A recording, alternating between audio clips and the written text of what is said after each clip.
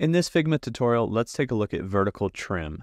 So you can adjust vertical trim on your text. You might notice when you select your text, there is a box around it, and you can only line up elements to this box. So the top of the box here obviously extends higher than the text itself.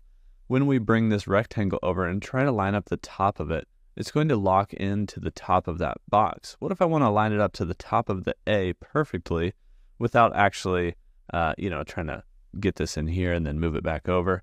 To do that, we adjust vertical trim. So we select the piece of text, go to the type settings, and inside of type settings, we have a vertical trim option, which trims down that box to change the cap height to the baseline.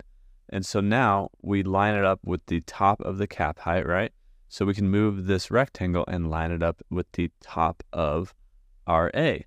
And so that's how you can trim or vertical trim your text so that you can line elements up to it, or for any other reason if you need that bounding box to be exactly the baseline and cap height of your text.